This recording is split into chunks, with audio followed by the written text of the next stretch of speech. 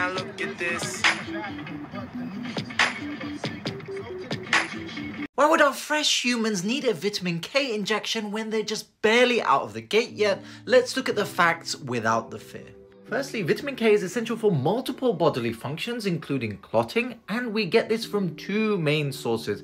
One is from our diet, and two is from production in our gut bacteria. Since we need it for clotting, when levels go low, we become prone to bleeding, and there are multiple reasons why our tiny humans are particularly at risk of that. Firstly, the placenta is a wondrous organ, but it doesn't allow much of the mother's vitamin K to cross the placenta and top up the fetal levels. A newborn gut also needs time to build the right bacteria that can produce vitamin K, and their livers are immature, not being able to store large amounts of it. So I appreciate it can be scary seeing your cute new human being given an injection, but it's really for those fundamental biological reasons that we can just top them up for vitamin K and significantly reduce their risk of a serious bleed. Because prevention is easier than the cure.